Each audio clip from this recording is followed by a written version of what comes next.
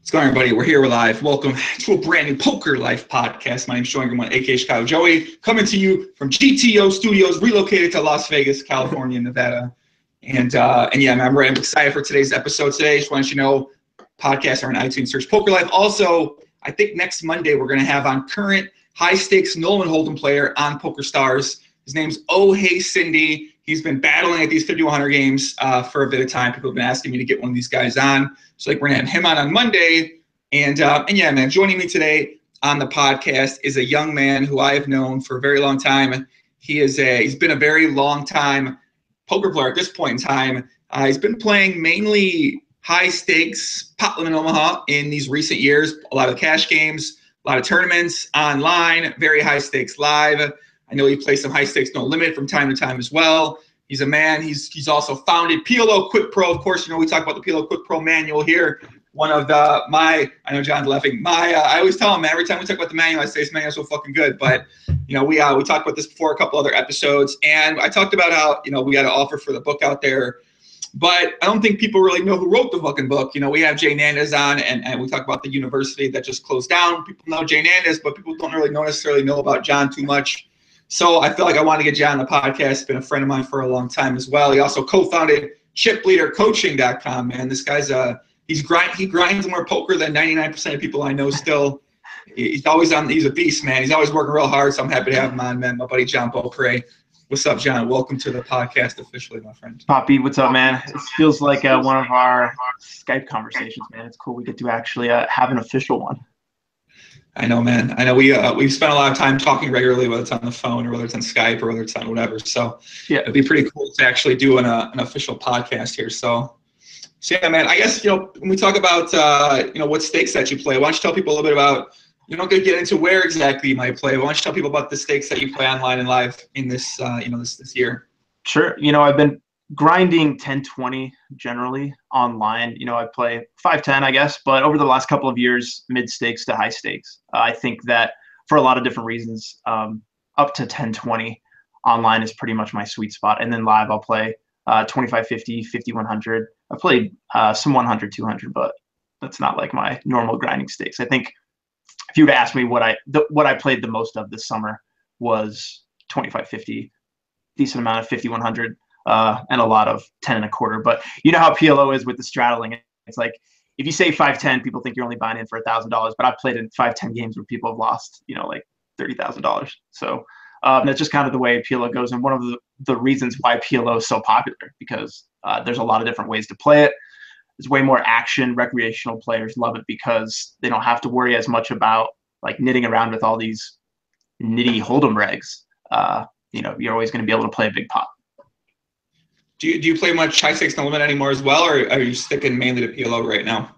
Just PLO, man. I mean, it's hard to, you know, I live in Denver. It's hard to find high stakes no limit games. I do from time to time, but certainly a lot more time spent playing high stakes PLO at this point. Yeah. How much, you know, how much are you able to work on your poker game right now? Because obviously you've been playing for many, many years now, man. You've been playing for, you know, probably like over 10 years, I feel like, at this point. So how much time do you feel like you actually get to spend, whether it's studying your own game or coaching other players or, you know, working on products? You know, how much do you feel like goes into working on your game right now? It depends. I go in spurts. I feel like there will be this 2 or 3 month span. For me this year, it was like April and May. I knew the World Series was coming up. And so I was all in on really like crunching the numbers and working on my game, playing a ton, reviewing sessions a ton, talking over spots with players. But nowadays, a little bit less, I would say. I feel like the better you get and as time goes by, sort of your learning and your playing kind of go together in a way. It's like you don't spend as much time, I don't know, crunching the numbers on Poker Juice or reading books or watching training videos. You're more so just like thinking about the game, playing a lot, and going over hands. I think that the best players that I know, ironically, don't really spend that much time away from the table, just like crunching numbers and using softwares, even though that's probably what people think. The best players that I know are just playing as much as possible.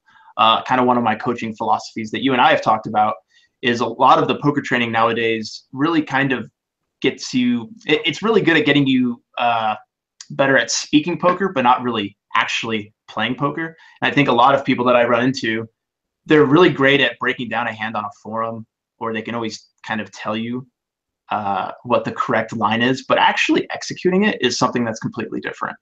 At least in my opinion, and certainly at the higher stakes, I think that there's a lot more variance in terms of what standard lines are and how you deviate from standard lines, because I think people, whether they're winning or losing, makes a big difference on their playing abilities, right? So yeah, I just think that it's a lot better once you get the fundamentals down and you don't have these massive glaring leaks. I think a lot of times you just need to play as much as possible. Especially as you mentioned, I have a new daughter who's 9 months old, and my time is just limited, so I don't have as much time to sit around watching video after video or crunching the numbers. So whenever I've got some free time, man, I try to log some sessions. Yeah, this kind of reminds me of something I thought about back when Upswing Poker, or I'm sorry, Reddit once first launched. They had these forums on there, and people would post hands on there, and then you would see these guys post these like complicated, like these like just very in-depth sort of like they sound like they're the smartest people, but like I know these guys are playing, and they're not really even winning players at the games they're playing. And I feel like a lot of people are, they know the right things to say, or they know the right way to do it, but like you put them in the action, and they're not even winning players a lot of times. So, I think there's a big difference between knowing the right things and actually doing the right things. And that's an interesting point you bring up, that that a lot of the training material now maybe gets people on that path. And I don't know if that's, I guess I haven't really looked at too much of the other training material that's out there right now, but I find that kind of interesting. I guess anything you study or train, you're probably going to know the right thing to say, but until you actually have a lot of experience doing it, then you actually know what works and what doesn't work and how to adjust. So it's probably like that for a number of different things that you would learn. Yeah, absolutely. I mean, even with my stuff, people, a lot of times when they buy my courses or they get coaching from me, they say, well, I don't want to play until I go like through this chapter, or I don't want to do this until I see this video. And they always ask me, I'm like, no, get your ass in the chair and grind. Like, you will learn more from playing than you will from reading any book or any video. Sure, like if you're really not in the mood, like you need to do some learning, but I feel like the ratio should be much higher for playing than learning. And I think it's just a natural human tendency. People always want to think that they have, gone through every piece of information. They've seen every video, they've read every book, and now just having gone through that and having that knowledge makes them win more money. That's just really not true. And I see a lot of that with any new software that comes out. Like I remember when PokerJuice first came out, and like solvers are now, where a lot of the common questions that I get are people that say, what do you think of solvers? Like, should I get a solver? And I say, well, it's going to help your game, but getting a solver or really digging into what a solver can do for you, it's going to teach you some things, but I'm not necessarily sure. It's not even that I'm not necessarily sure. I'm sure that for 90% of the people who buy solvers, they actually don't win more money for a couple of different reasons. I think they misinterpret the knowledge the solver gives them. They don't know how to apply it. It can be negative EV if you don't know what you're doing. So yeah, I mean, I guess you could say that for any training material out there. It can be negative EV if you aren't applying that strategy the right way. So whether that is in a book, whether that's in for a solver, whether that's for taking a concept from a training video and then saying, okay, Jane Ann is talking about betting a fucking quarter pot here. I'm gonna start betting a quarter pot here. And yeah, maybe after you get that strategy down over time, it might be a good strategy. But maybe to start off with, you're gonna be losing money doing that strategy for a while, and it is gonna be negative EV. It's like with working out. It's like people always, if they're looking to lose weight or get ripped, they want to know the supplement to take that'll make you ripped. And it's like, no, get your ass in the gym and do some squats or whatever. Like actually work out. For poker players, that's actually grinding. Like you need to get in there and play, and playing soft games and play good. Don't tilt. There you go. We got a bunch of guys in the chat, guys. I appreciate everybody tuning in live. Vishal Sarma says you should get Sammy Parekh on the podcast. He's a high stakes no one holding PLO player from India. Now I got a question, John. Is there even an Indian poker, right? India poker's blowing up here. Chinese poker's blowing up here. China poker, shout out to me. I'm learning Mandarin right now. Ni hao, motherfuckers. What's happening, man? Okay, I'm learning, man. That's my Mandarin. Wait, let me think. What's here? No, wait, no. The men drink water.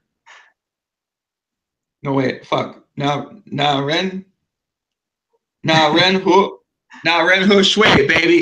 The men drink water. That's what it is. You know what it is. You know what it do. Big Mandarin Poppy in the motherfucking house over here. Yeah. Indian poker. You know anything about India poker, Poppy? How do we not know in America? How do we not know about India poker, the Chinese poker player? I've never heard of one of these guys, man. I see all these Indian names. They all sound, I mean, no shot, nothing, but like, Yeah, I don't know. in chip leader coaching in the CLC, we actually have Nipun Java, who won a couple of bracelets this summer, one in online and one in the tag team. So I think he's like genuinely one of the first Indian poker players that I know. But there's a lot of potential. I mean, there's a lot of people in India, man, and I think that PLO is going to blow up there for sure. I think that's essentially the next. That's where PLO has to go. Is like a country, India, Asia, that kind of thing. Well, John, I know one of us is going to bring Pot Limit Omaha to China, and that is Mandarin Poppy over here. So don't worry. I am bringing the great game of Pot Limit Omaha to China. I will be fucking the great white hope over in China for spreading the great game of Pot Limit Omaha and poker in general. So, and I'll be bringing everything over there, man. I'm pretty excited about that. So, hell yeah, that's what it's all about. So yeah, man, I think the bigger reason I want to have you on is because we've been talking about the manual. A lot of people always ask me, how do I get better at Pot Limit Omaha? How do I learn? What do I do? Do I take university? Do I watch videos? What do I do? And then I mentioned, I talked about the manual that you put out. When did you even write this manual, man? When was this thing come out? Well, I started writing it. I mean, let's think about this. I started writing it about 6 years ago, but it was like a collection of. It started out as sort of like a collection of the lessons that I was teaching to my students, and it grew into a full book. I just felt like when I was. It's gotten a little bit better nowadays, but certainly when I first started learning PLO, I felt like all the information was really fragmented, and you didn't really know whether the information was good or if it was bad. It's written by, like, there was a book back in the day by like Rolf Slotboom, for example, and I'm like, I've never even heard of this guy, and I don't know if it's like verified. I just have no idea if this is true. And at the time, there was a lot of new stuff coming out, and there was videos on Deuces Cracked, on Card Runners, on all these different sites. And it just didn't seem like it was structured very well for somebody who was actually trying to learn PLO from the ground up. So I actually spent pretty much a year nonstop just doing the manual and like researching what the correct approach was to PLO, and I put it all into the book. Yeah, I feel like whenever I go through the book, if I read the book, I feel like it's just, even for me now, where I'm at now, it's always like a, whether it's a reminder or refresher. I think there's just a lot of fundamental things that you forget over time, and you just sort of like goes out of your mind or whatever. You play in certain games, you play against certain players, and just things you happen to forget or you don't think about. And I don't know, man. I in a way, like, I don't want to, I'm never big about like advertising things, but now I've kind of shifted my ways a little bit, because we've been getting, there's a lot more material out there for learning Pot Limit Omaha. It isn't necessarily as hard to find as it was before. It's just like running once poker videos, but now it's already changing with things like that. Jane Ann is trying to bring the solvers to the entire poker world out there. So I feel like, now is a good time. And I do think the more training material, and this is kind of what I've always thought, is the more training material out there, the better it is for the game, because I think PLO is such an intimidating game to play. Yeah. And such a hard game to really learn, and it's a hard game to get a grasp on. And then, kind of just the more options you have, the better it is overall for the entire community and for the game moving forward. Yeah, I would agree. I mean, I think that it's easier for people to get access to information. I mean, there's nothing that can stop that. And there's a lot of money to be made playing PLO. Let's be real. So in any market that you have, any business market, it doesn't matter. If there's a lot of money to be made, people will figure out how to make more money at it. And it's kind of, I just think it's impossible to prevent more things coming out that give people better PLO training. Young John Spicer in the chat says, Jay Nana's recently said he thinks there is a PLO boom coming while trying to sell his $5,000 course. Is that actually a true thing? Do you / John realistically think there's a PLO boom coming? What percentage chance do you think? Yeah, so I've obviously, this has been an important thing to me for a long time, because I always wondered that. I mean, from a selfish perspective, I'm thinking, all right, well, is PLO growing? That was one reason I got into doing PLO training in the first place, was to make a couple of dollars on the side, right? So I really did at the time, like 9 years ago when I started PLO Quick Pro, think that PLO was going to grow a lot. A lot of people were calling it the game of the future. Now, it depends what you define as a PLO boom, right? Is PLO growing on a per month basis? Fuck yeah, it absolutely is. You can't deny that. And in fact, like, it's funny when I'm sort of like talking to, for example, like I'm talking to, had a conversation with the Poker Juice owners a while ago, and I remember their subscriber base was increasing month after month after month after month. not only because it's a great software, but because people are literally jumping into PLO. And it's like that all across the board. Sales of the manual grow. You've seen Fernando's courses take off. There's just a lot more of a demand for PLO. So on the PLO training side, there's a bigger demand, which makes me think there's clearly more PLO players. And if you just look at the tables in the Stars lobby, it seems like there's more tables every day. So I think definitely. But you have to figure out what constitutes a boom. Will PLO ever be bigger than No Limit? No, it won't. The problem, in my opinion, the problem is it's harder to pick up PLO than it is No Limit. No Limit you can pick up in a night with your friends, but PLO it's a little bit more difficult. So I think, will it ever be bigger than No Limit? No. Is PLO going to continue to grow? Yes, definitely. Wait a second. Did you just say there's more and more games on Stars ever? I can't. I feel like it's growing. I don't have anything to back it up, but I mean, I think you think it's actually getting less? I think it seems like it's growing on other sites that I play on, not PokerStars, but it seems like on PokerStars it's decreasing. And obviously there's a number of different reasons why that might be too. Sure. But in terms of PLO boom, well, of course there's going to be a PLO boom because I'm bringing the great game to China. Ni hao, motherfuckers. I'm coming to China. You don't understand, man. Big Poppy is the PLO. I'm like the chosen one. I'm Neo for this game. Oh my gosh, no, but I mean a boom. I didn't mean exactly the Stars lobby. I just meant I felt like across the board, like there's more PLO tables. I mean, a good example is certainly for live poker, it's booming. I'll definitely say that. Like for the World Series, when I first started playing the series in 2011 or 2012, I mean, there was seriously 2 5-10 tables at the Rio. And I mean, nowadays it's sometimes there's 8 to 10. And it's like that across the board. So live PLO is definitely booming, I would say. And certainly at the high stakes, I mean, PLO is where it's at. There's not very many high stakes No Limit games. Although when high stakes No Limit games run, they're typically incredible because they only run when they're incredible. Everybody's scared to play everybody else. Yeah, I mean, PLO boom, guys, I don't know if that's ever going to actually, who knows, man. I think there's going to be a site that people can play on where they can reasonably run it up or make some money to lower stakes. That's the big thing about PokerStars is back in the day, and I think probably still now, you can make money at 5 cent, 10 cent. For the most part now, playing 5 cent, 10 cent Pot Limit Omaha, I mean, you don't got much margin for error. You don't got much room to really, fuck up and still be able to make money there. So until that changes, and if that ever changes, then a different site, Run It Once Poker, obviously in the works, who knows when that's coming. If that comes and they have some sort of better system at the micro stakes, then it's possible. But I think how it is now, is there going to be a boom? I don't know. Is there going to be more people playing? I think so. I think the more training material out there, the more people can learn, the more people can find out about the great game, the better it will be. But yeah, man, I don't know. It's an interesting time for poker right now. I feel like a lot of things are shifting to live poker as well. I think online poker is super segregated at the moment. I mean, I know you play a lot of online poker. You play on the untracked sites out there around the world. So I mean, it's just segregated. You play 8 hours a day sometimes, 10 hours a day sometimes, and it's true. No one would ever know. And that's sort of how things work right now. Is that you don't even know the players who are playing a lot online anymore because it's just not, their screenings aren't there like it was with PokerStars. Oh yeah, I totally agree. I think that a lot of people kind of get, especially recreational players, get intimidated to come somewhere like PokerStars. I mean, they, especially because they get thrashed so hard, and it's seat scripting and HUDs that intimidates people. In the untracked sites, a lot of times the HUDs aren't you can't use HUDs, and I think it kind of levels the playing field a little bit more. So yeah, I mean, I think that if for a lot of professional players, I think that you should find, I think that high stakes live is kind of the nuts. I mean, it's usually softer. It's, you don't have to deal with the seat scripting and stuff like that. So it can be nice in that way. You just have to worry about getting in the game sometimes instead of seat script. So it's kind of like another form of seat script. You need to actually get in the game with your seat script. So. Yeah, exactly. What are the high stakes live games like, John? What are those like? How do those work for people that out here don't play much high stakes live? High stakes live is way different than online. Generally, there's a shitload of straddling. It's a lot more political.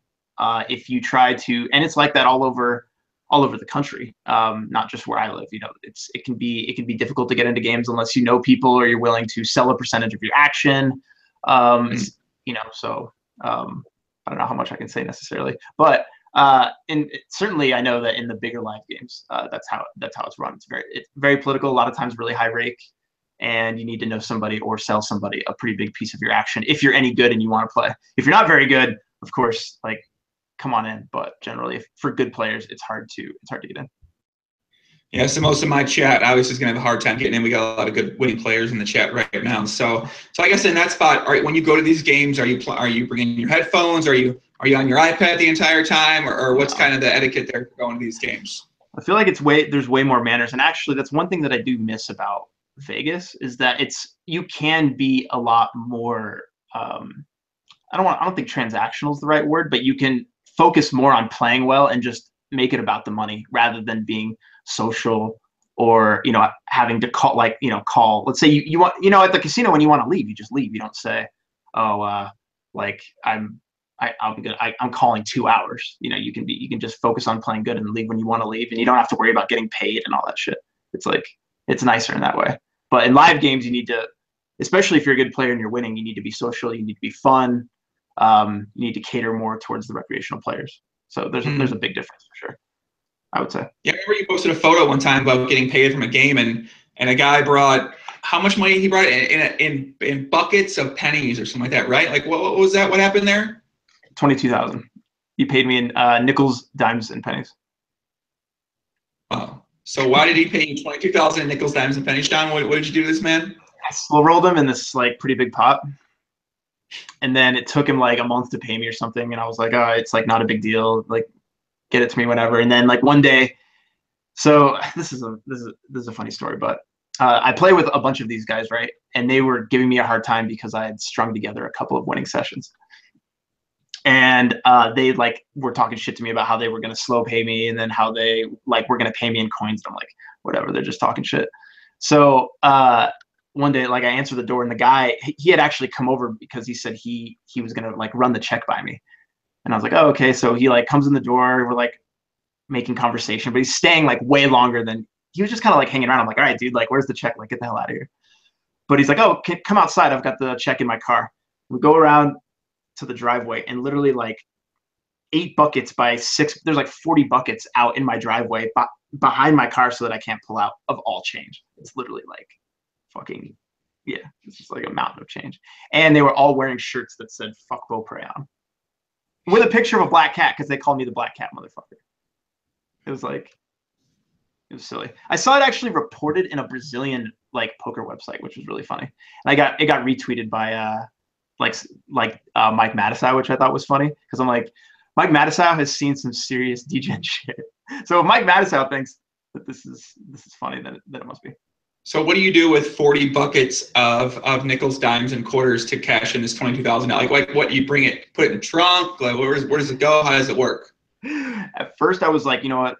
Fuck these guys. I'm not going to let them like waste. I'm going to actually like, I'm going to unroll these with like a smile on my face and just like collect my money, And then, man, like after one night and realizing that seriously it was like an hour for every bucket that it took me to unroll all this change and dig through it, I finally paid like a friend of mine's brother to do it all and like take it to a bank.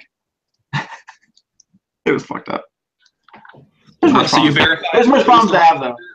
There's worse problems to have. I was telling them that when they beat me out of a big amount, I'm gonna buy them like some really shitty car and just like drop the shitty car off at their house and be like, oh, there you go. Or like buy them a horse and just put it in their backyard and be like, oh, this horse is worth like $7,500.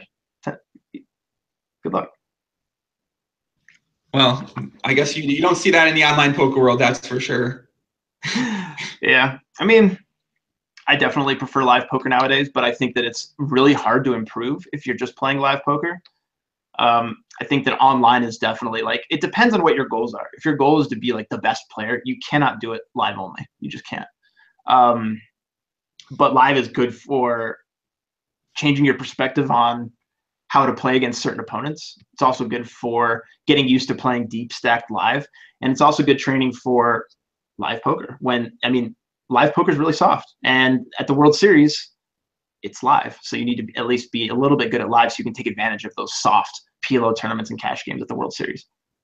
So how do you get better playing live poker then? Because I feel like a lot of people go play live poker and they just sort of play. They play, they go home, they play, they talk one hand with their buddy Jimmy, and then they go back and play again. They don't really yeah, I guess what's the process like? 'Cause I haven't really played too much live and really thought about or worked on getting better at my live poker game.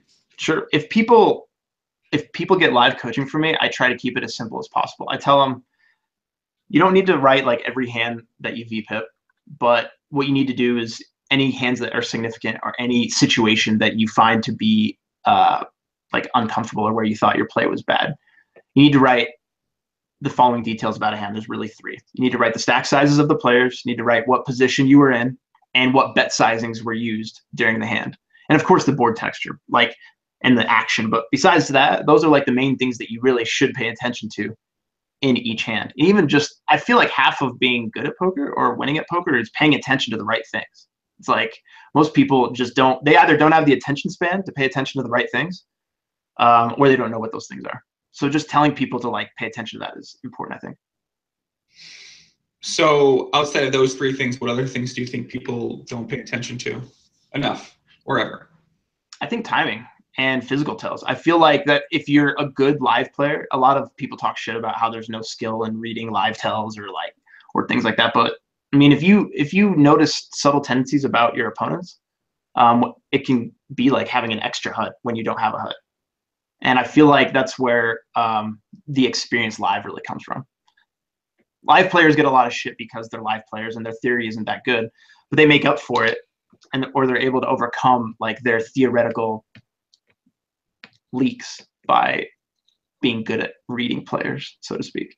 It's not reading players like, oh my God, he blinked twice, like this guy. I know he has kings. It's like knowing, generally like if they're weak or if they're strong. So I feel, do you use the online platform to sort of improve your skill playing live too? Do you think there's not much crossover? Because I know for myself, just working on my online game is going to get me better at my live game. And obviously live plays a little different. There's a lot more multi-way pots, a lot deeper stacks as well. So there are some different dynamics. For the most part, that's the way that I would go upon doing it, just work on my online game, and that would naturally get my live game better as well too. Yeah, there's a ton of carryover for sure. I mean, absolutely. There's no way that if you improve online that you won't improve live. I'm just saying that the learning process live is slower, and it's somewhat of a different skill set. And it's also like somewhat of a different game that runs. Like live is generally full ring deep stacked live. And there's not that much like full ring deep stacked live. Yeah, I mean, it's definitely weird because, as you mentioned, it is so deep stack, and that is going to impact the way that you play certain hands and the way that you approach certain things. Yep. I think a lot of players, when they go play, even like the 1-3 game or whatever the fuck it is, 1-2, 1-3 at the Aria, and they buy in $500, which is what people buying for there. They win some money. They're up to $900. Now they got 300 big blinds. I mean, people don't know how to play 300 big blinds deep. They're like calling 3 bets, but just like you don't even know what you're just like really clicking all these different buttons like that. And it's got to be tough it just makes sense to me why it's so challenging for a lot of people out there to really learn PLO, because you play Nolan Hold'em and you go play live, you're 300 big blinds deep, you know what I mean? You got aces, like they got kings, like, sort of plays. A lot of those hands play themselves. And a lot of hands in PLO, the bigger pots maybe do play themselves, and you have that nut flush draw overpair, 3-bet pot versus strong hand. But at the same time, those hands are so rare. And oftentimes you end up in a lot of marginal spots, deep stack, where you just aren't really sure what to do, and you just make a number of consecutive close or slightly minus EV decisions, and those add up to be not a very good thing in the long run. Yeah, well, I think that the hardest part for online players, like when they're transitioning to live is different because of the straddling. The straddling actually makes a huge difference in terms of how you adjust. And there's a big difference between how you play when there's like an under the gun straddle, or how you play when there's a button straddle, or who's in the straddle, how big the straddle is, because a lot of these games have varying straddles. Let's say you go to the World Series and you play a 5-10 game. Well, a lot of times they don't cap the straddle. So depending on who's in the game, the straddle could be to 20, it could be to 100. I mean, I've seen. I hate that, man. I gotta say, when I play at the Rio, like I don't want to go play the fucking 5-10. The guy straddling for 100 in the butt. What the fuck are you doing, guy? Why are you straddling fucking $100 in the butt? It doesn't make any sense to me, John. Why do people straddle for $100 fucking dollars at 5-10? Please tell me. Please. Well, because they're degens. That's why PLO is so good. Because it's like, why do people put more money on a blackjack hand? Like, why do they like vary their sizing on a blackjack hand without seeing the cards? Right? It's like they're stuck, or they're up, or I don't know, they have position on fucking whoever. It's like nobody can explain their degen-y spidey senses or whatever you want to call it. Like people, they just fire. What's the craziest thing you saw this summer? You see like somebody straddle like all in, or I mean, people I can't. People do that at 10-25. People are doing those in those games. I have had a few drinks this summer, and I definitely put the 500 on at a 5-5 game a few times. Like I put the 500 straddle on at a 5-5 game a few times this summer. Wait a second, blinds are $5. $5. You put a straddle on for $500. That's right. How'd that turn out? I actually won that session somehow. I just ran like God. I had a deal this summer where like it's like sometimes I'll like have some drinks and I'll play like drunk poker during the summer. Every time but my thing is like, yeah, I'll straddle. Or if somebody's being a nit, I'll subsidize their straddles. But the thing is, like, you can do it strategically to your advantage. There's like, this is going to sound so stupid, but I swear there's strategy in straddling. Like in terms of how much you straddle, where you straddle from. Let's see if you can actually think about it. Think about it. Do you think that there's any type of, have you ever noticed any type of straddling strategy? You know, it's weird. In the book you wrote, there's actually a drunken straddle chapter. It's small. It doesn't really offer too much, but it kind of talks about you have 6 shots of whiskey and then you put a lot of money in before. It's a very weird, unexpected chapter to see in someone's strategy training book. But you know, it's okay, whatever. You know, a guy like you likes to have a drink. But now, if I'm thinking about that, I would imagine there is. So this is a way we can straddle from anywhere, right? Yeah. Okay, so I imagine there would be some. If the button is really tight, the guy to our left maybe is a really tight player, or in the cutoff, maybe we want to straddle then. Mm-hmm. If there is, I guess the one of the worst players in the blinds, maybe we want to straddle then. I don't know when it's ever GTO straddle for 500, buddy, but not at those stakes. Not at those stakes, but it depends a lot who you have position on, right? If you have position on, then like especially in a short-handed game, it's rare in a 9-handed game or like an 8-handed game where straddling is good, like or plus EV. But in a 4-handed game, when like somebody on your left is tight, it's super plus EV. You know, you get last action pre-flop in position against 2 people, like, you know, a high percentage of the time. So 4-handed is like pretty much when that's going to be like the GTO straddling opportunity in general. Now, in terms of choosing if you're in a game where you can choose how much you straddle, you can do it based off of stack sizes. Obviously, if you're deeper on people, you can do a little bit of a bigger straddle, especially if they're more passive. But of course, like it would be terrible to straddle when you have somebody good or somebody really loose who's on the button. So, I mean, there's actually like I play with one guy pretty frequently here in Denver who like at first when I started playing with him, I was like, this guy, he was straddling every hand. He was like varying how much he was straddling, and I was like, this guy is the fucking worst. Like, what a fish. But actually, there was some method to his madness in terms of like what he was doing, and it took me a while to figure it out. I was like, oh my god, he's not just like channeling his inner degeneracy. He's like doing this strategically, and it kind of actually helps me for live games. Quick warning here to anybody listening right now: if you go to your live games tonight or sometime soon, please do not start randomly straddling and think that you understand a system, because most likely so please, we give you a warning. Do not try that on John's recommendation tonight. I mean, straddling in general is negative EV, but there's spots where I think that it's actually a decent option. And like, so the trick is with live games, especially if you're especially if it's a private game, is taking every if you're a good player, is taking every opportunity to appear looser than like you really are. So like one example is straddling. It's a cheap way to like VPIP higher and put more money into the pot and make it look like you're looser than you really are. And it keeps like a lot of the looser like recreational players happy if they see you straddling, you know, because they're playing bigger pots. You're willing to surrender some EV to them, you know what I mean? So I think that's like the trick with live, in private games specifically, is trying to figure out creative ways to spew without giving away too much. Yeah, I remember there was a live game I played in a couple times. They had these massage women there, and they would do these massages. Like they would do them topless sometimes if you want. It was a lot of line game, John. So so I would be playing tight in the game sometimes if you were playing crazy, but I always made it seem like I was playing loose. Here's what I used to do. I used to get a Corona. I used to drink a fucking Corona pretty fast, whatever, because I know I can drink a lot of Coronas. Now get another Corona, be like, hey, man, I need a massage from a massage girl. she'd come over there. I'd be flirting with her. I'd be talking a lot at the table, running up. And then I would take her to the back where they had this little back area. We go in this little back room for a full body massage. I come back out. I'd be like, man, yeah, man, having a good time. I'd be telling our people they need to go try the girl out there. And I'm talking the entire time, drinking the Corona, having another girl maybe come back, do that. And then, and then at that point, they're like, man, this guy's fucking crazy, right? This guy's crazy. Yeah, what kind of crazy guy's going to be like? So now I can stay tight, and then I could take advantage and, take advantage of my tight image in that situation.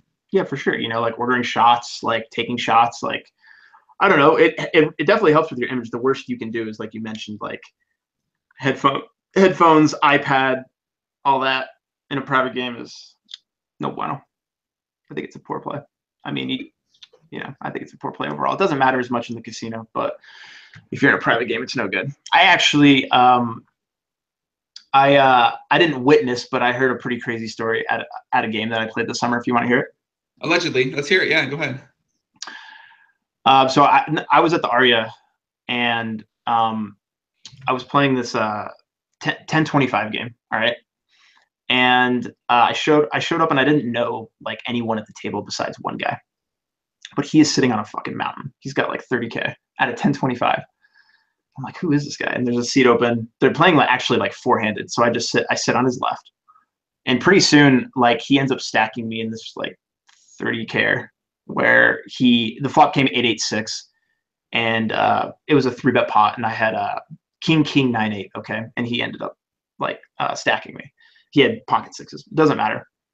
So he builds up this massive stack, and I end up getting wrecked this night. I think I actually ended up losing like 30K. And this was like one of my last sessions for the summer, and I leave, and I'm not like steamed. I'm just tired. I'm like over it. I'm like, I think the game's gonna die soon anyway. And then Rob Celebrew was in the game. You know Rob Celebrew? I've heard of him, but I've never played them before. Okay, well, the November Niner from a bunch of years ago. Yeah.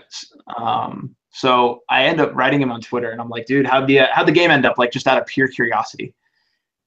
He ends up telling me that the guy that was on my right that had all of those chips dude, it was a 10-25 game, and they ended up making it 10-25, 50, 100 mandatory. All right, mandatory. So you can imagine the 200 was on at least like half the time because these guys were kind of getting in there. And he ends up telling me this pot happens where the dude that was on my right, the Asian guy, and this other guy from Austria were like in a fucking war against each other. They just hated each other. And they get in, there's a 3-bet pot, a 4-bet pot pre-flop. I don't remember the exact action. I'd have to pull it up, but it goes like this. There's a 4-bet pot pre-flop where the Asian guy had called out of position. All right. Or yeah, out of position. And the guy in position was the 4-better, obviously. And it comes like queen 4 deuce all clubs. The Asian guy leads, and the other guy calls. The turn's like a 5 or like a 7 or something like that. Nothing, like a brick. The Asian guy leads. Okay. The other guy calls. And then the river, there's no straight. Nut flushes the nuts, okay? That's all that matters. The Asian guy goes all in, and the other guy goes into the tank for like 5 minutes and finally calls. Okay. And the Asian guy's like, "You're good, man. Like, you're good, dude. Like, I was bluffing. Like, I don't have anything." And they're kind of like doing the back and forth that you do live, where it's like, "What do you have? Like, show your cards. You got to show your fucking hand." Like, "No, I'm not showing. You have to show your hand." He's like, "Dude, I don't have anything." So finally, he gets the guy who's in position to show his hand, and the guy, all he has is one pair. He has a pair of kings. That's all he has. Okay. And the guy like checks back his cards, and he said he waits like 5 minutes and finally turns over the fucking nut flush to slow roll him for a 75K pot. It's pretty sick. I don't know if I could ever slow roll somebody for a 75K pot. What the fuck? And so the guy leaves, and he's like, "I hated that motherfucker." He's like, "I've been playing poker for 30 years. I've never slow rolled anyone. That was the only time I've ever slow rolled anyone." Pretty crazy. How'd they get that much money in? Wait, so the 4-bet post like, 4? These guys both have like 30K plus, and they end up playing this literally like a 70K. This is what happens though in these PLO games. They just completely spiral out of control. Like this always happens. It's like I said, you hear this all the time at the series where it's a 5-5 game and some dude wins like $20,000. It's like how did this happen? It's because of the straddling. I actually this is a funny. Oh man, I got a hand for you from just 2 nights ago. I'll tell you about. Okay, let's hear So it. the blinds are 20, either 20, well, the blinds changed throughout the night. It was either 10-25 or 25-50. Must have been 25-50. So the blinds, listen to this. With the straddling, the blinds were at 25-50, 100, 200, 400, 800, 1600, 3200. Everyone had dead money in the pot. It was whatever handed game it was. But because basically it was like the dude who was under the gun put the 100 on, and the dude next to me, or two to my right, puts the 200 on, and then they're like, "Oh, hey," he's like, "If I put the 400 on, are you gonna put the 800 on?" I'm like, "Nah, I like really don't want to." And he's like, "Come on, dude!" And so he just puts the 400 on, and I'm like, and everyone's giving me a hard time. I'm like, and I'm like up in the game, so I'm like, fine, I'll put the 800 on. So I put the 800 on, and right as I put the 800 on, the dude to my left snap puts the 1600 on, like not even like just put. I'm like, no. So then the guy who's on the button, he like hems and haws for a second. And they're like, do it. He's like, fuck it. He puts the 3200 on, and I'm like, oh my god, this is fucking. We have fucking gambling problems. So they deal out the hand. Listen to this shit. And so now, like I'm like, well, looks like I'm going to be playing a 4 big blind pot, or I'm going to be going all in for 4 big blinds, basically. So folds around right to the guy on my right. He goes all in for probably like 6,000. Maybe it's like 6,500. Dude, I look down to aces. I fucking ace, queen, 10, 6. It's 5 card PLO. I have ace, queen, 10, 6. Right? I'm all in for like, I cover the other players. The guy behind me who had the 1,600 on, he's all in for like 6,000. And the guy on the button who put the 3,200 on, well, he can't fold. Right? So he's all in. So we have a 4-way all in this like massive 50, 25, 50, 1, 2, 4, 8, 16, $3,200 pot. And they're like, you guys want to run it once or twice? I'm like, I only want to go once. And they're like, come on, go fucking twice. I'm like, all right, we're going to go twice. So the first board runs out, ace, king, 5, jack, X. So I fucking have the nuts on the first board. So I'm like, yes. And the second board runs out. It's like something. And I end up chopping with the guy on my right for this like pretty big pot, for this like 25 or whatever $1,000 pot where everybody was all in free. I mean, I like it, but I hate PLO. That's PLO. That would never happen in a hold'em game ever. It's like you play 25-50 all night long, and then all of a sudden it's like 3,200 is the man. Games like that are fucking crazy, man. Well, I was annoyed because I was stuck, and then like I was like pretty stuck, and then I wasn't stuck anymore, and then they're like, put the 800 on, and I'm like, I know I'm gonna have to play this huge pot, and all right, oh fuck it, I guess. But I got aces in like the dream spot where it's like everybody's already all in. I mean, although aces, I think I was even double suited, but I think I don't think aces even has like a big equity advantage there. I mean, it's 5 card PLO, four away. Like I'd love to run. I actually would love to run that, but I'm sure I didn't even have that good odds. Probably like 27. Oh, bless me. Thank you. Thank you to me, everybody out there in the chat. We got my buddy Amgan out there. He says, what is this, a GTO club meeting? We got Liam's in the chat. We got Johnny Spicer in the chat. If you guys don't know, I had my GTO club. I had that for about 8 months, and John was a member of that. A couple other guys in the chat were a member of that too. And I shut that down for summertime when I came here to the World Series of Poker. And probably should have kept it open because my life got a little bit out of line during this World Series of Poker. I mean, I'm still in Vegas right now, so that's going to show you how out of line my life got and how much I enjoyed it. But yeah, man, it's like a little reunion in here right now with a bunch of the guys. Right. And, shout out to all the guys out there, man. What's up? This is like a reunion, man. We still chat on Skype occasionally. So yeah, I haven't really been on Skype in like 4 months either. So I kind of just I joined the out of line lifestyle, my friend, and yeah, I went all in on the out of line lifestyle. But now I'm out of the out of line lifestyle. I'm in the inline lifestyle. So yeah, doing pretty well. How is it working for you when you have this child of yours, obviously newborn? Yeah. You want to play live poker. It seems like you play online poker all day long. What's sort of your approach and your schedule like when it comes to getting in poker and also family time? Yeah, so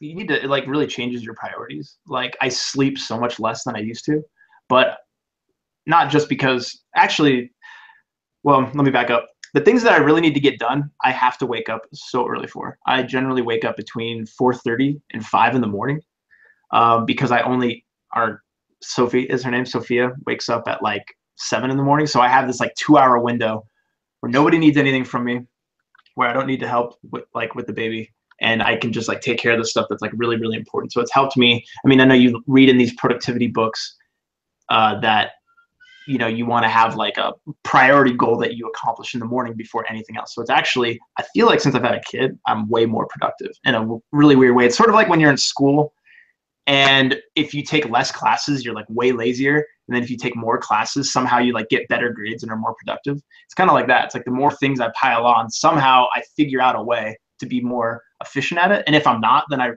it kind of tells me that this is something that isn't important to me, that I am not taking seriously. So I've cut out a couple of things that I just wasn't doing a very good job with. So I don't know if that makes sense. No, for sure. I mean, how do you manage the business? Obviously, you got the PLOQuickPro.com, you got the Chip Leader coaching as well. You have your own desire to play poker. Sure. So how do you sort of decide which one to do? How do I decide which one to do? I mean, it's a numbers game, I think that I try to focus on things that make money and not spend too much time on things that don't. And things that are important to me, but that other people can do, I really try to delegate. I've gotten a lot better at delegating. I've hired a couple people this year. One's named Allison. He's probably watching right now, to help me with things, just straight up. So I've gotten a lot better at delegating and giving people instructions on helping me with things. That's really, I mean, that's how. So where's the focus stand now with your PLO product? PLO Quick Pro, you have courses on there, you have books on there, you might have some new stuff coming out. I don't know. I think it's like secret. Is it a secret? I can't say what it is. No, it's out now. I haven't announced it to my email list, but yes, we just came out with a brand new course at PLO Quick Pro called 3-Bet Pots Game Theory and Practice. Oh and it's my God! all about using the information in solvers to give me the affiliate code for this one, John. I'm gonna need this book. This book sticker.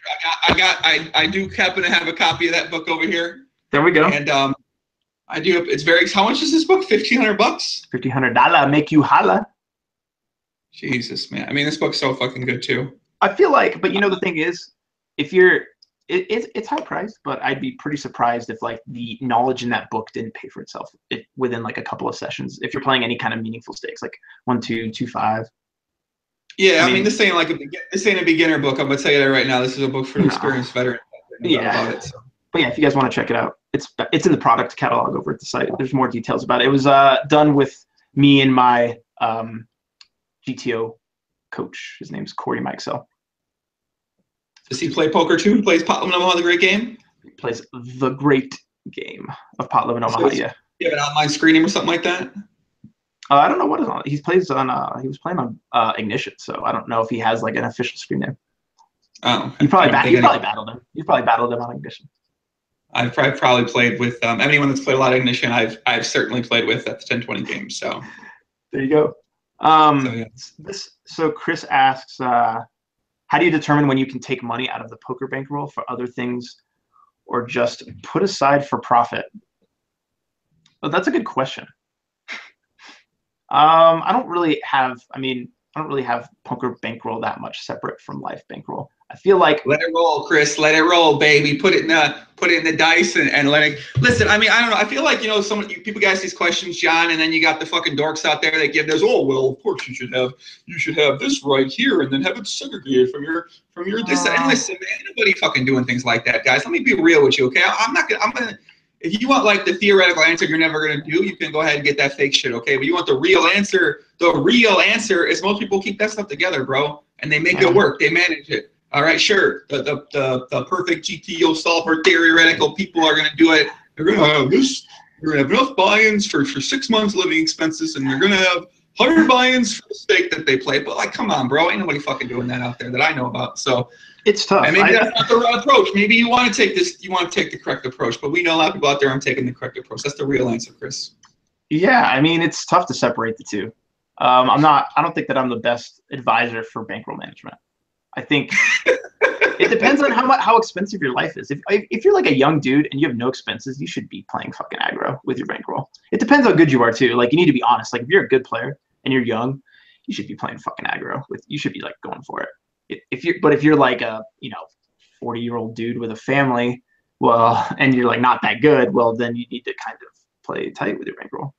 It just depends. I think the biggest factors that you can think about is how good are you, like how big is your edge in the game, and how much non-poker money are you making.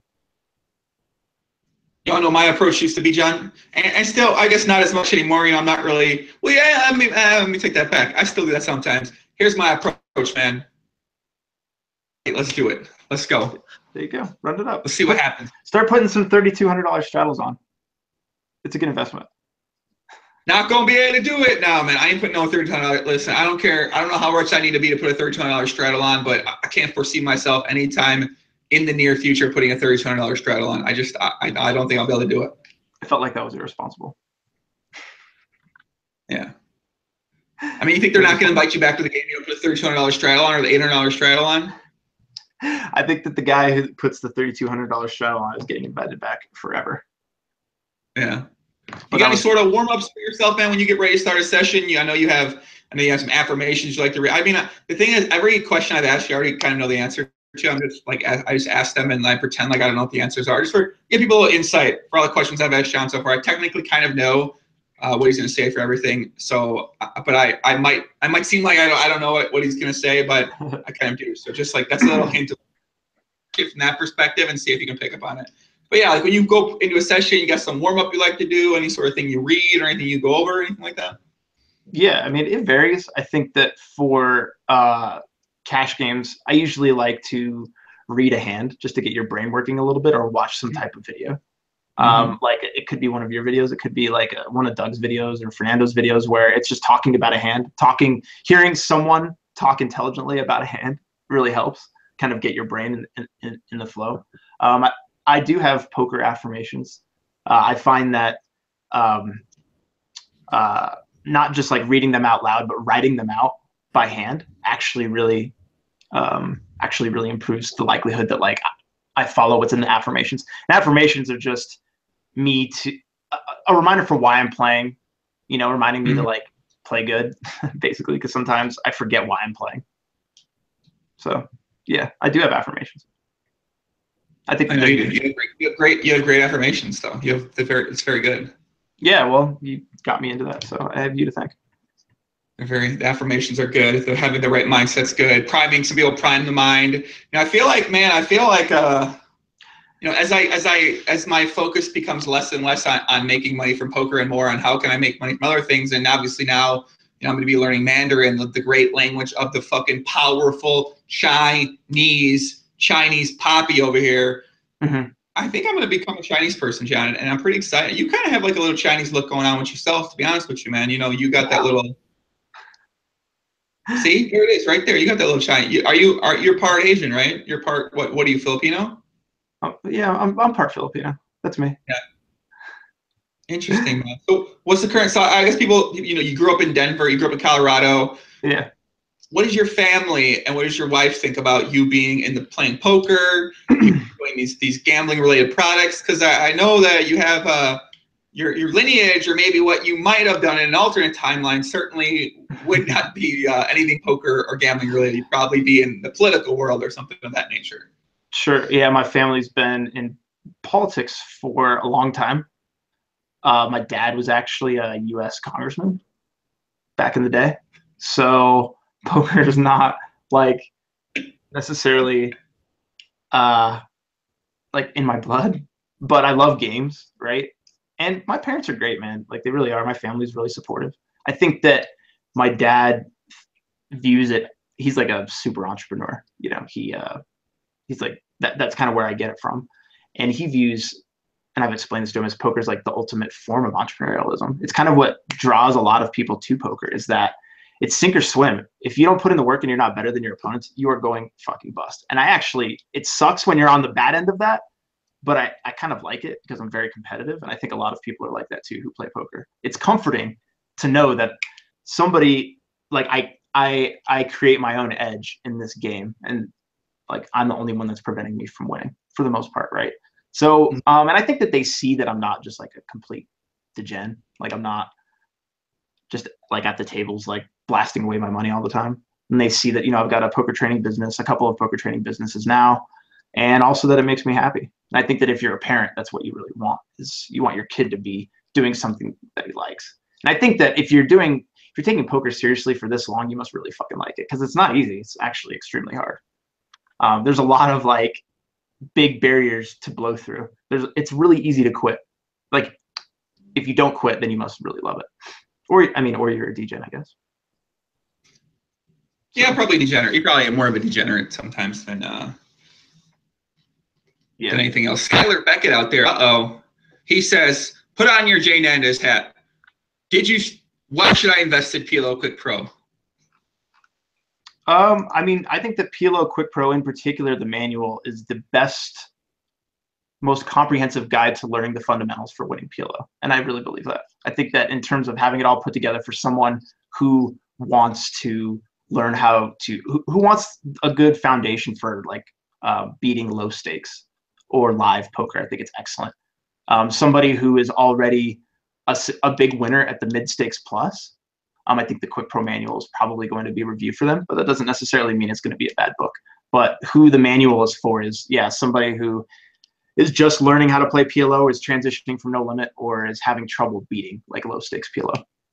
If you guys do want that book, there's a link in the description below. You can check that out, sign up to that. I'm giving out some, we have a Facebook group that people in there ask questions to me, ask questions to John. Probably doing some more stuff for that as well, because I talk about the book, man. I love the book. I don't know, man. It's like, I feel like every time I read it, but I don't know if I love the book or if I just love Pot Limit Omaha, because anytime I look at anything PLO, I'm like, fuck, I love this game so much. It's just like, I don't know, man. I love PLOs. I don't know why, man. I'm not sure. I don't know. I can't figure it. I don't know, man. It's a great game, dude. There's no explanation. You don't need to explain your love more than that, Poppy. Yeah, Johnny Spice says they see I'm not just blasting money away. I hope they didn't listen to this podcast of that $30 straddle story you told. So. I didn't tell my mom that story. Well, I hope they're not watching this right now. So, what was your wife think about this, man? You're obviously your wife. She's probably didn't expect to marry someone who would be a professional gambler. How does she feel about you being a poker player, playing all day long, while Sophia's sitting on the lap, maybe getting a hand or two in there? I think she respects it. I think that, and she sees that I like it. And I'm involved in a lot of other stuff. I mean, it's not like I'm just grinding all day. I do try to separate the two. And I think it's healthy to have something else to work on. In the past, when all I could do, like all I was doing was playing, eventually I either get burnt out or I start losing.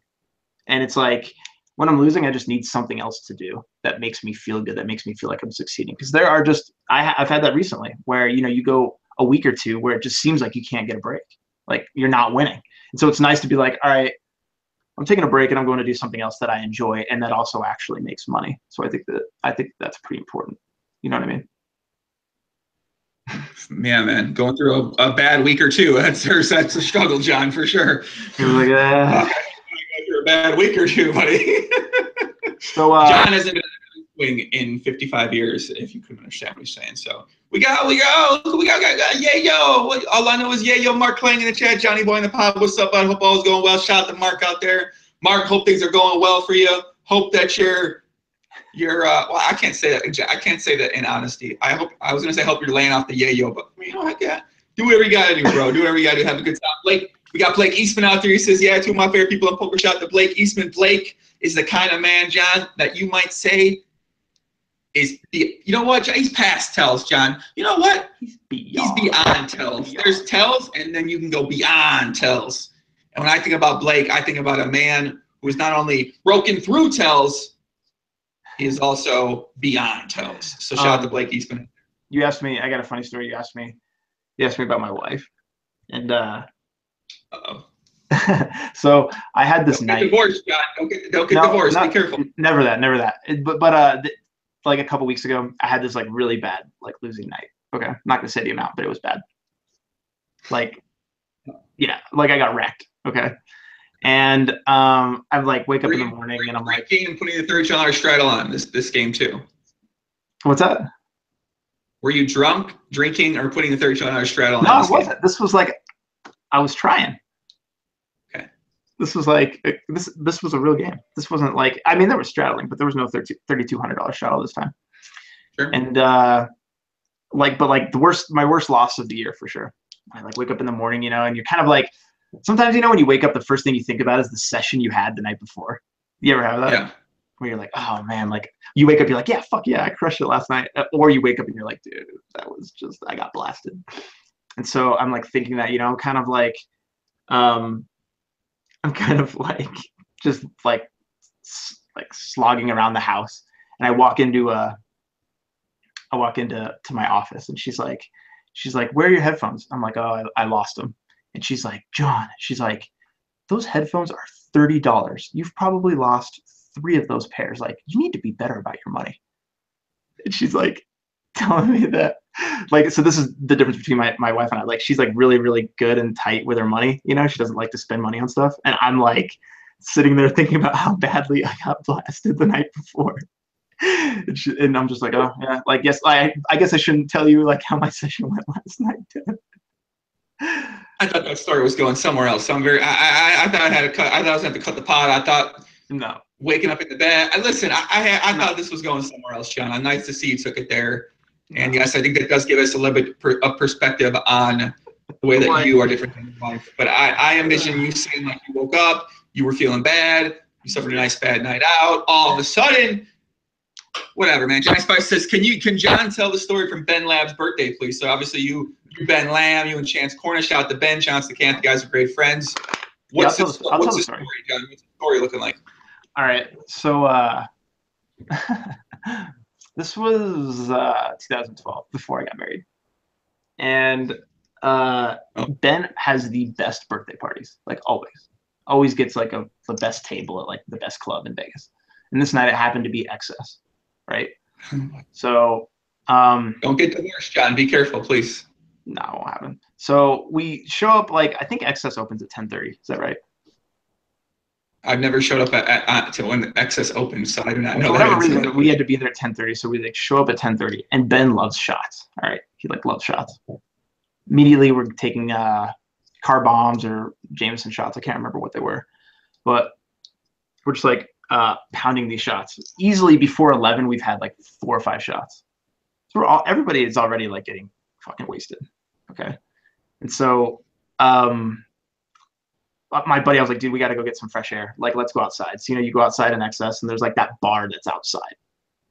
And so we go over there, we like get a drink, and we're like ordering this bar, and I'm already starting to get like pretty hammered.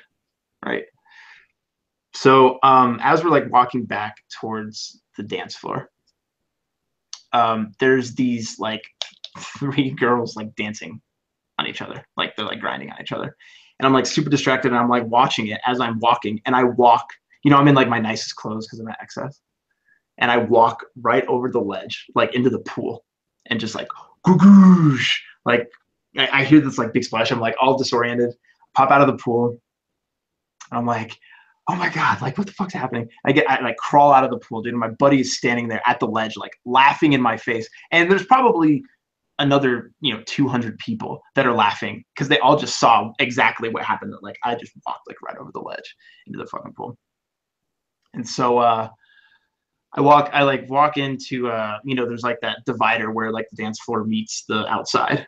Mm-hmm. And so I like walk in there, and the music's playing, and like I turn to my right, and this Asian girl starts like dancing on me. And I'm like laughing because I'm like, don't you see that like I'm soaking wet? But I guess she was probably so hammered that she didn't even like notice, right? And she like calls over her friend. She's like, hey, come over here. Like, this guy's cool. Like, we're having fun. And so we're just like, we're like dancing for, this is like 10 minutes, Time goes by. My friend is like looking at me and pointing at me and like laughing his ass off. So I go back to the table. I'm like, all right, I gotta like I'll catch up with you later. And I go back to the table. That was literally the last thing I remember. I wake up, but like snap my fingers. Next thing I wake up, and I'm like turned around in my bed in my home. Like all the doors are open, like to outside, like everything's a wreck in my home, and I like couldn't remember literally anything. I text Ben. I'm like, dude, I'm like, what happened last night? I have no idea. And he's like, dude, literally they had to carry me by my elbows out of Excess and throw me in a cab and just send me home. The security like dragged me out of fucking Excess. So I went from that to being fucking, I don't know. my bet. It sucked. It was funny, but Yeah, I bet mom and dad are real proud. They're proud their son's not went to poker and took this lifestyle over, not any dinner at all. yeah, I was like, nah, that was my old ways. But nothing in the league of. I watched your Viffer pod. It's not in the Viffer league, that's for sure. Listen, I feel like if we knew all the things that happened this night, maybe it might be a little more out of line. But this night does sound like it was pretty out of line, John. It was a little bit out of line. You kind of get white girl wasted. You know that? You get like a white girl. You're like a drunken, you get like an 18-year-old white chick that don't know how to handle herself sometimes, it seems like. White girl wasted. WGW. That's going to be your next hashtag. WGW. I've never heard that. That will not be my next new hashtag, no. I don't think so. White girl wasted. LJ. Anyone that plays PLO, I don't even know anyone that, like, the thing is, all the PLO players I know for the most part are like have stories like this. And I have stories like this. Ola's got stories like this. Azul got stories like all the PLO regulars. I Chance, Ben, they all got stories like this. Jay Nandez, Jay Nandez maybe got stories like this back in the day. Now I don't know. Now he's like businessman. He's like he's very official. All about the biz. All about that. All about he's telling guys. He's GTO, man.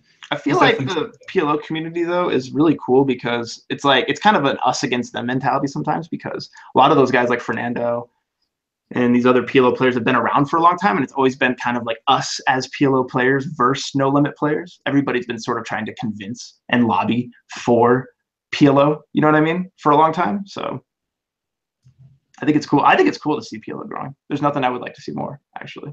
So when you become Mr. China PLO, you will be our savior. The Gongang or Pot Limit Omaha. The great game of Pot Limit Omaha, John. That's how you say it. Okay. So tell me more about the bet. Have you even talked about the bet on the pod yet? No, man, I ain't talked about the bet yet on the pod, kid. I'm not trying to get to the bet the pod, man. Listen, John, I gotta be honest with you, bro. It's gonna be hard from getting in the Mandarin lab for these first couple days. So I have a bet, guys. It's my $7,500 to my friends, $45,000. I have 1 year to do a 30-minute podcast in Mandarin only. I can use some English in there, but it's got to be in Mandarin. I have to be able to speak it. Now, I don't be perfect, but I just have a conversation in the language. Yeah. And if it's close, if it's not, we're gonna have judges as well to verify. I get to do this as many times as I want. So if I want to try it 100 times, I can try it 100 times and fuck up. So I got some room for error. And people out there are so convinced that I have absolutely no chance. First of all, John, do these fuckers know who they're talking to, man? This ain't John from fucking down the street there, man. This ain't Jimmy from around the corner at working local Burger King, man. This is Big Papi, man. These people are out their mind, John. They've been saying this for years about these prop bets, man. They've been saying no chance, no. You know what? Easy, man. Light work. Easy, John. Light work.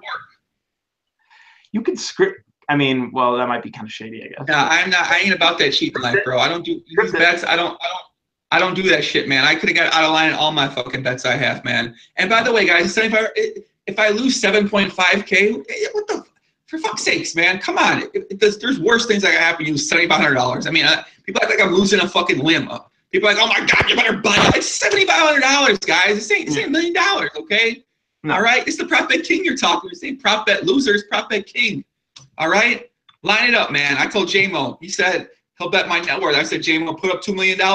I'll put up $350, whatever the fuck it is, $350,000. Let's make the bet. Let's do it, man. I'm willing to do it. There's no chance I'm not going to be able to do this, man. If 75 trillion people can speak it, Papi, I'll be able to speak it. That's all I got to say. Plus, you'll be able to get into some Macau games. You can go over there and fire at some of the PLO games over there. Listen, I've been looking at these fucking bungalows in the middle of China, getting a place there for 3 months, maybe 6 months. I don't care however long I need to, man. I'll be eating chopsticks with the rice and getting the best shit in my life, be ripped up, speaking Mandarin, won't even know who the fuck I am anymore. There you go. It sounds fun, man. I'm pulling for you. Maybe I'll bet some side action on you. Listen, a lot of people are looking for action against me, John. 45K to 7.5. Actually, against Peter, right? This is against Peter, isn't it? Yeah, Peter Jennings and my buddy Jonathan Bales, yeah. God, I'm going to have to talk shit to him. Peter and I see him in Denver sometimes. We play No Limit together sometimes. Yeah, he told me about this. Yeah. Johnny says, Joey, if you go to China, you can't use Twitter. How would you survive? That'd be perfect, man. You know what, John? I made a realization that last night, my friend. I made a realization last night is that no matter how much GTO Twitter is for my business, for my brand, for whatever, and like I need to stay off Twitter. It takes up too much of my time. I click on a YouTube video. I'm not implementing sacrifice into my life. I'm letting all these things I enjoy into my life, and I'm not sacrificing them for the things that really mean the most to me. And Twitter, like I enjoy reading the things. I enjoy it. I go to a video, whatever. But I'm spending too much time on there, on my phone in general. I want to break my phone, John. My phone's literally broken right now. I don't want to go fix it. I just want it to be broken. Because last night I got no phone. You got no choice to do it. I feel like this phone has fucked me up so hard, and I just get lost. I go on YouTube. I'm watching a fucking YouTube basketball video. I love basketball, man. But at the same time, it's not deep down what I really want to be doing in Big Papi's heart, in Big Papi's soul. And I'm not sure about this new third person lingo I've been using. Shout out to my boy Donald Trump. But yeah, that's kind of what I'm thinking about the phone right now, man. How do you handle that, buddy? How do you sort of It's so hard, man. It's a priority for you? I couldn't do it. I couldn't do without the phone. I couldn't do without it. It's too hard. I mean, a lot of what I do nowadays is correspondence, so it's just a must. But I hear what you're saying. Sometimes like it feels like the phone kind of owns you, and you don't remember that your phone is supposed to be like a tool to help you achieve something else. People say that about their emails. They feel like I'm kind of like that. Like they're slaves to their emails, and they forget that like your email is a communication tool. I don't know how to really explain that, but it's hard, man, nowadays with phones for sure. I mean, I don't know. It seems like it'd be pretty tough for you to not use your phone. It's like a big part of your branding is posting on social and shit. I gotta stop. Man. I gotta stop. Sacrifice is good enough for the great later. So that's a quote that I remember I said a long time ago. But maybe I thought the sacrifice and then was to get to the great now, but now I'm supposed to be in the great. So, but it's all relative, and you got to keep sacrificing. You got to keep prioritizing. And I feel like my biggest leak right now is just spending way too much time on things that I enjoy or that are good, but not deep down what I want. And then when I think more about why I'm struggling with the things that I really want to do, it's because I'm letting so many of these other little things in my life. And I think it's going to require a big change, a big step someplace else, especially if I want to win this prop bet, John.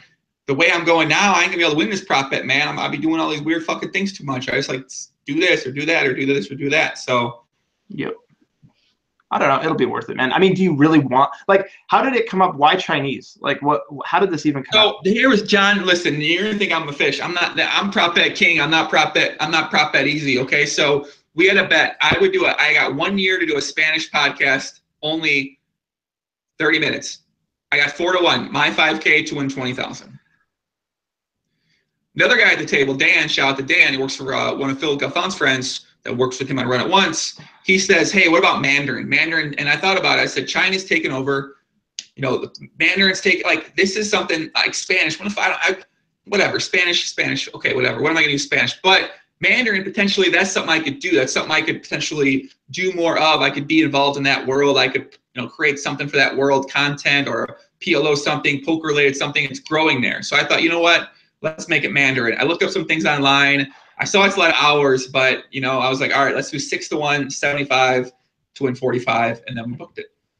Yeah, there's got to be some type of way to also leverage like the publicity from that. I don't know how, but exactly. I mean, that's the thing. Is like in terms of content, in terms of whatever I'm doing. There's like, this is what legends are made of, John. Anyone who fucking 10 years from now, I'm not gonna be like, yeah, like, oh, I learned Spanish, and you're a big fucking deal. I learned Mandarin now, man. You know what I'm saying? This is a legendary thing. And I made another prop bet too. I have to get O.J. Simpson, Shaquille O'Neal, or Kesha on the podcast in 1 year. I got 3-1 on that, so we'll see if we can. I think that one's easy. That one's super easy. I feel like that one's gonna be really easy. That's so easy. It's so wow. It's that when I think about how easy that is, it makes me almost sad how easy that is. I mean, yeah. With that said, I think we might be having Shaq on the podcast here in a couple of weeks. So yeah. Sick.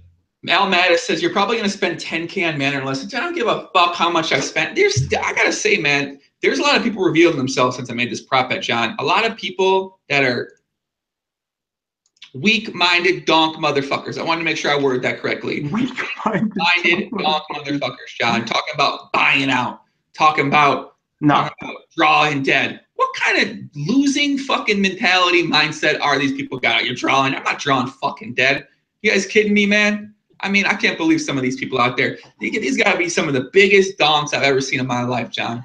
These guys can't be winning. They're not winning that much if they're at that. I'm just telling you, with this mindset, anything's possible, like my boy Kevin Garnett said, all right? Anything's possible. Yeah, dude. All right, tell me what you would do in this kind of situation, all right? So, you know, I did that. You remember I do these like weight loss prop bets, okay? Sure. So I put on Twitter a couple months ago that I wanted to do like a fitness or weight loss prop bet with somebody. And this dude direct messaged me and said, I want to gain weight. So can we do a bet where you say whatever amount you want to lose, I say whatever amount I want to gain. And then, you know, we bet it. I'm like, yeah, it doesn't matter. It's just supposed to keep like me or us accountable. So it doesn't matter. Like whatever it is, I don't care. So he says that he wanted to actually gain weight. So he wanted to be, I can't remember what the amount was, but it was like $165 or $165, 165 pounds. And I wanted to be, I weighed like 205 at the time. And I wanted to be 187 and a half. We settled on the number. Okay. But like it was supposed to be by October 24th was the date. But like a week ago, he messaged me and asked me to buy out for $200. So like, what is a normal, how do you settle on a buyout amount? Because I didn't want to not let him buy out, but I thought that 200 was fucking weak, especially since we're so far away. Wait, it's how much did you guys bet? He wanted to bet, we bet 2K. And he wanted to buy out for 200. And the bet ends on October 24th? Yeah. Not gonna be able to do it. No, man, ain't no buying out. No, October 24th, $200, man, pay me. I thought like, I was like, I mean, I don't want to not let the guy buy out because I mean, I don't care, but I feel like there's some like, it didn't seem right for only $200. Yeah, I mean, I've never bought out of a bet, John, all right? I don't negotiate buyouts. I'm not letting anybody buy out of nothing. I'm not buying out of nothing. So I don't know. I'm not about that buyout life. I don't work that way. I ain't built like that, man. I'm not doing something to buy out. I want to lose. I want to fucking lose. I'm not buying it. No, nothing. Not gonna be able to do it. I can respect that. It's 11 days away, bro. That guy ain't got on the plan. I mean, come on, man. Take your fucking loss and move on, man. I know. That's how I feel. That's it. That's exactly. I didn't even consider like the buyouts. You know what I mean? Jorisky says, I studied management for 2 years, and it's definitely possible if you're a GTO. I was drunk every night before I went to class, so for me, it was not GTO. I agree. That's probably not GTO, Dom. But, so are you going to let the guy buy out, or what are you going to do? You going to charge him $2K? I mean, 2K, baby. Let's make it rain someplace for 2K. I let him buy out. I'm not going to do him like that. But I just, how much you let him buy out for? I let him buy out for the 200, but I feel like I played it poorly. I'm not trying to like get this guy for money, but I just felt like it was. I should have charged him more. They ain't teaching him shit, bro. You gotta understand, you're doing him a disservice. You're letting him know if you don't try, he's to buy out. That's weak. I know. I wasn't happy about it. Blake says, I lost 20 pounds in 3 months, 10 pounds in the last 3 days because of a bet with John. Yeah. Almost passed out in the sauna. Good, man. You should have passed out in the sauna, man. Get a lesson taught. We don't want to kill you, but you need a lesson, man. Why you wait till the last 3 days to do that? Blake and I bet, we had a weight loss bet. I had to weigh, I think it was 185 and his was 175, if I remember right. But it was for if you lost, you had to give 50% of your WSOP main event winnings, a 50% free roll to the other guy in the WSOP main event. I'll make a bet like that with you, sure. Okay. You want to make a bet like that with me? Sure. Okay, I'll make a bet like that with you. But what tournament? What tournament? Like for WSOP main event next year, John? I'll happily give you 50% of my WSOP. Oh my God. Free roll. Hey, listen, you want 50%? I'll give you 50%. Okay. Tell you what. Then I'll do a retweet contest, and I'll give 50% more to the people on Twitter. How about that? God. We could do it for the. Seth Baldwin says, this dude reminds me of Matt Damon in Rounders for some reason. There we go. I'll take it as a compliment. That's true. My girl goes to me, Blake, make a bet with John again. Bang, bang. Getting off that. That's funny. Let's take a couple questions from the chat, guys. We'll take a couple on here. And yeah, man, Anders says, yeah, but are you actually going to make it on time next year? I'm going to be honest with you guys, and I'm just going to tell you what I'm going to do. So next year, I'm going to do another retweet contest for the main event giveaway. I'm going to say I'm so sorry for what happened last year, all right? I'm going to give away. I'm telling you what's going to happen right now. I'm going to give away 35%. I'm going to say, I'm sorry. Like, I'm just sorry for this. No matter what happens, though, I'll give away a minimum of $1,000. And then the day before the main event starts, I'm going to take a plane I'm going to go out one night. I'm going to tell a story. I'm going to get drunk that night, maybe take some performance-enhancing drugs, whatever. And then the next day, I'm going to wake up on a beach in a fucking another place without anything. No money, no wallet, no nothing, just my cell phone. And I'm going to put up there and say, man, I'm going to try to make it back. I'm going to try to make it back for the main event. And then I'm not going to make it back because I'm going to be on an island someplace. That's what I'm going to do next year, guys. I can't believe how many people didn't know that was a clear troll. I mean, I don't know. What are you calling 3,300 people stupid? What if it wasn't, though? It clear, like, you would never do that. You wouldn't play the main. I know you. I was so sure it was a troll right away. No way. You wouldn't do that. Well, in case it wasn't, it should be a bet where if you lose, it should be a bet where if you lose, you have to play the main event. No. Yeah. Fuck no, I'm not doing shit like that. Zach says, you're going to play a 2-car Pot Limit Omaha tournament. Sounds awful. Exactly, man. I ain't know about that life. Come on, man. Let's get a couple questions here from the chat, guys. David Castillo, my boy Digital Fox. What's up, Pop? What's up, brother? What's happening, man? Papinga. Baba. Niha, motherfucker. He says, Joey or Beauprez, have you checked out Doug's cryptocurrency site yet? Thoughts? I have not checked out the cryptocurrency site for Doug yet. I don't know much about crypto. I did briefly. I mean, it seems legit. I mean, Doug's the kind of guy where he's not going to do something unless he can do it well, you know, and he certainly has the resources and connections to make it awesome. So I'm sure it's going to be great. I mean, I'm not an expert in crypto. I have a decent vested interest in it, but I have just basically blindly followed people who are a lot smarter than I am. It's tough to say. I mean, I'm optimistic about crypto, but I think that some people are overly optimistic. I'm just kind of cautious. I think it's like one of those things where everyone I know who's really excited and optimistic about crypto, spoiler, they have a lot of crypto. It's like asking a real estate agent what they think is going to happen with the real estate market. It's like they're going to tell you that the real estate market is fucking great. So right. It's tough. It's tough to say about crypto. I mean, I think it's interesting and it's clearly like an unbelievable technology, but I'm just like cautiously optimistic about it. I'm excited to learn more about it. On Doug's side. I think if you have a lot of crypto, the GTO plan is to tout crypto as much as you can because it's going to just do better for crypto if more people are interested in it. So, yeah, I mean, it makes sense to say things like that. Yeah. It's nice. I mean, Bitcoin's been on such a heater. So, yeah. I mean, that's good. I think if you don't know what you're doing, you should probably find somebody who does and let them trade for you and just pay them a big. I don't know, though. John Spicer says, if John could go back to when he was a small stakes grinder and give himself one piece of advice, what would it be? Play more. Play as much as possible. Work on your mental game first, probably. Be honest and subjective about what your biggest weakness is, and then focus on turning that weakness into a strength. So when you're a big mistake that a lot of players make, this happens all the time, like, they love PLO and they want to get good at it. And then they kind of are like, well, I'm going to go get a coach. Like, a coach will fix me. And then they go to a coach and they say, oh, I'm not winning as much playing PLO as I want to. Like, teach me how, rather than like already knowing what their biggest weaknesses or what they should work on. And then going to a coach and saying, hey, my biggest weakness is 3-bet pots. Teach me, let's work on just 3-bet pots for 10 hours. And then going through each part of your game like that. Got a book for that. That's right. Got a book for that. 3-bet pots right here. I think my biggest piece of advice would be, John, to myself would be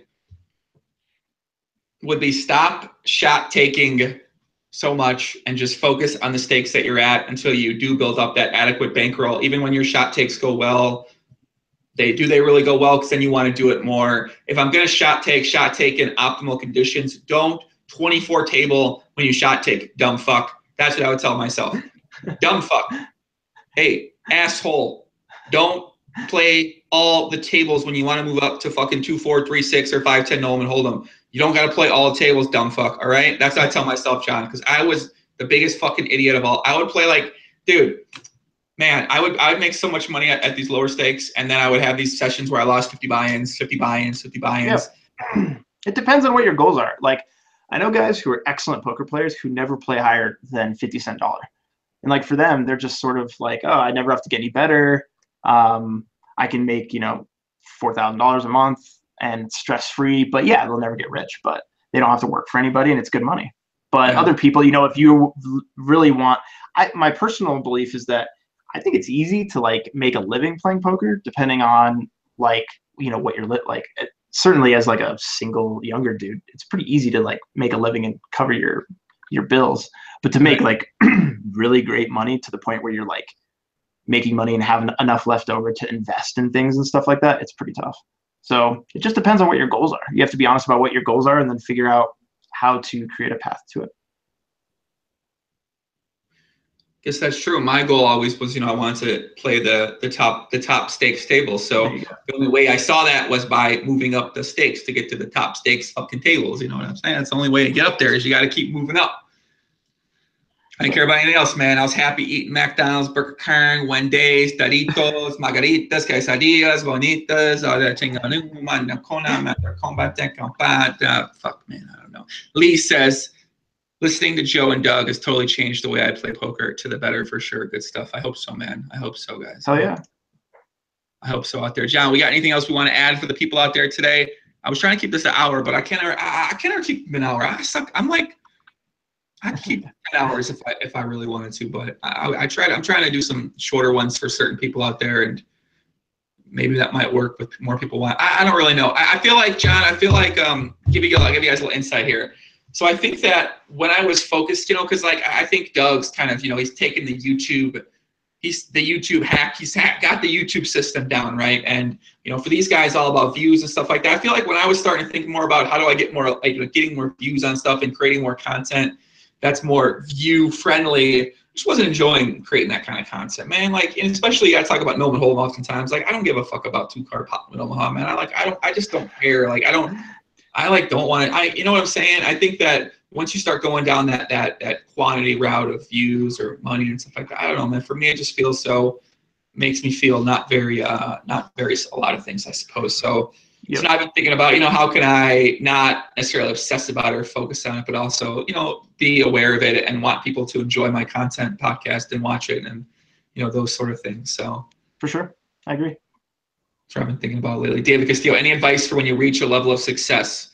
I feel less motivated now that I don't have to work hard. Sometimes you have to inject motivation into you by an external source. So like, I think that you need to create some type of, for me, it's about placing bets on myself. Yeah. I mean, one thing is like, we were talking about having a kid earlier. It's like, I mean, it creates a new structure for you where you like have no choice but to bust your ass. And I feel like you really need to figure out, most people, I would say 98 or 99% of people can't internally motivate themselves to succeed like how they want to succeed. They need to have some other external thing motivate them to do that. So I don't know what that is for you. Maybe you need to place a bet on yourself with somebody else to achieve what you actually want to achieve. But I would say figure out what that is. I like that. Jan Spicer, Joe, John, any predictions for Poker After Dark with Bill Perkins and Bob Voulgaris? I don't know. Who else is playing? Phil Galfond, Doug Polk, Brandon Adams, Brian Bryan's. I bet Brandon does really well. I think that Brandon is going to do well in that lineup. He's going to just play solid.